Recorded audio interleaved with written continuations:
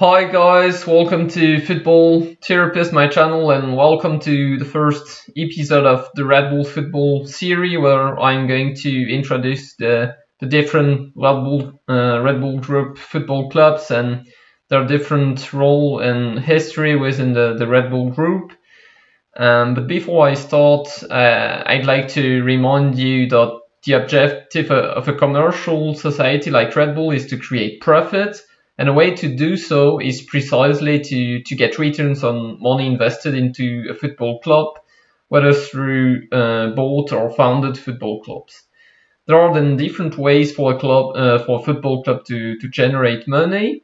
The first one is to have media success. It is in my opinion the strategy that Red Bull chose at the beginning when they bought a club in New York in 2006, as this enabled them to sign different football stars like Juninho, Rafael Marquez, but above all Thierry Henry at the New York Red Bulls. These transfers didn't cost them a lot of cash, if any, and even if they surely helped the team from a footballing perspective, maybe also by convincing other players to join as well, they brought fans to the stadium and sponsoring partnerships to the club, which was of course really important. These players were actually the best way possible to attract interest, as their arrival made the headlines in the city and the whole USA. To associate Red Bull brand with the Red Bull brand with them surely caused a lot of people to buy some of their cans. However, there haven't been a lot of star signings at New York Red Bulls in the MLS in the recent years. There are several reasons to explain this change inside the MLS. The first one is that the league has introduced different rules since then in order to avoid its clubs going bankrupt and to help the development of young American and Canadian players. One of them being the famous salary cap, which though allows so-called designated players to have a bigger salary than others, but these are still limited as well.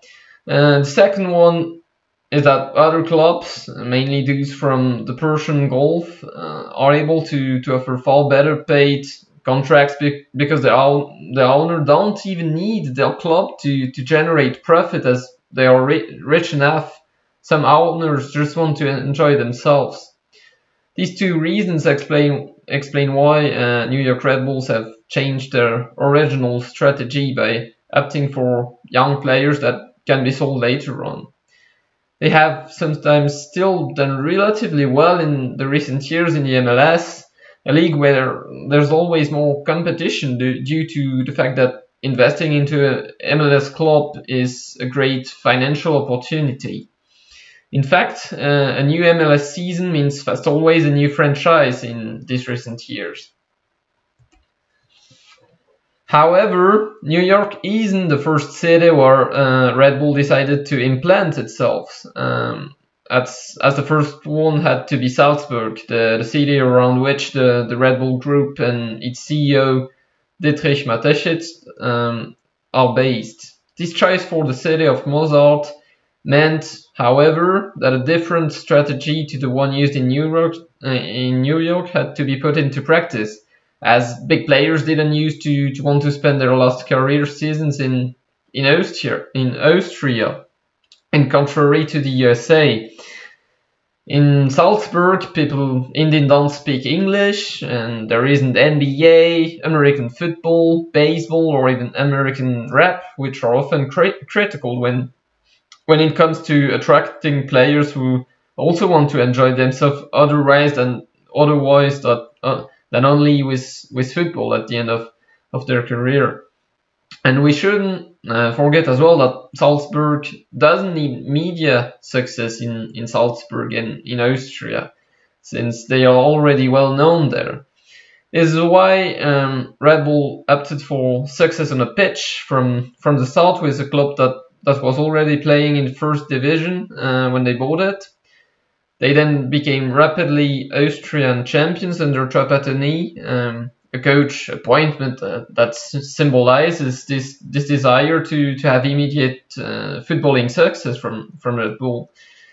But the club couldn't aspire to something more than being the best team in the country, since great players didn't want to join a side that wasn't sure to play in European competition, as Salzburg needed first to go through several difficult qualifying phases to access either Europa League or Champions League. Because of his success on the pitch, limited by these circumstances, the club's revenues were limited as well. Red Bull understood that very well, and since they wouldn't attract confirmed players, they decided to create great players and sell them.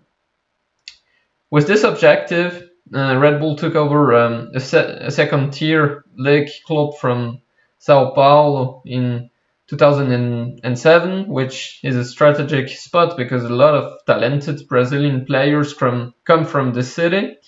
And in addition to this so-called Red Bull Brazil, the group also bought an academy in Ghana in 2008. But the thing is, Red Bull wasn't very successful with youngsters at first, because only 2 players from Red Bull Brazil joined Salzburg's first team. These 2 players being goalkeeper Coronel and current PSV player Ramalho. No player joined from the academy in Ghana, however, which led to Red Bull deciding to sell it in 2014.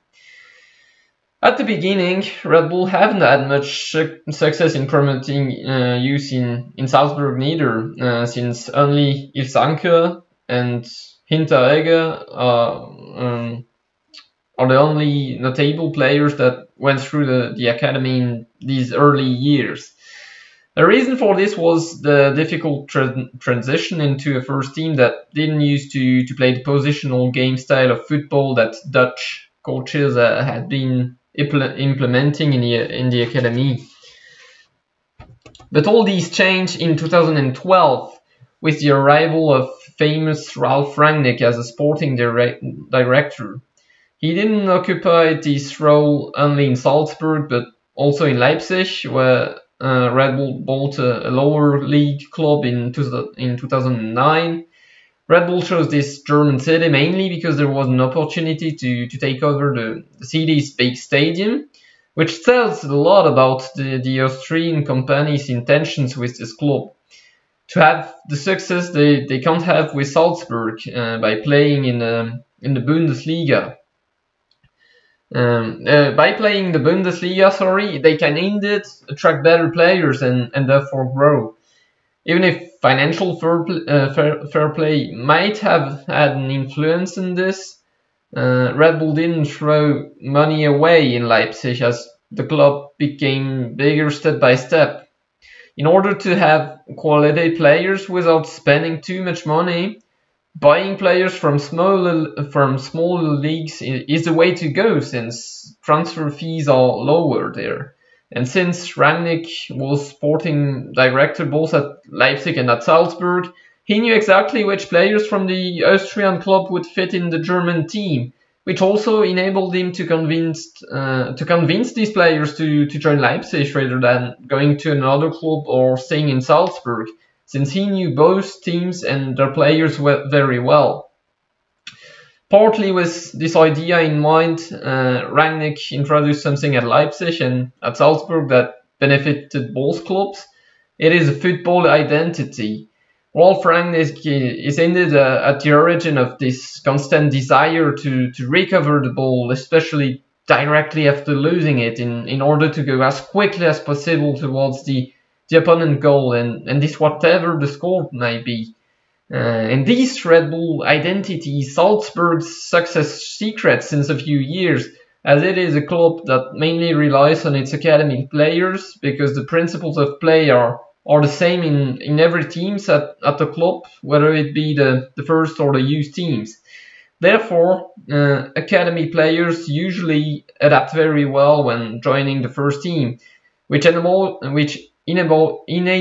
the club to sell some of their starters every year without suffering bad results later on. And that is precisely what the club is looking for.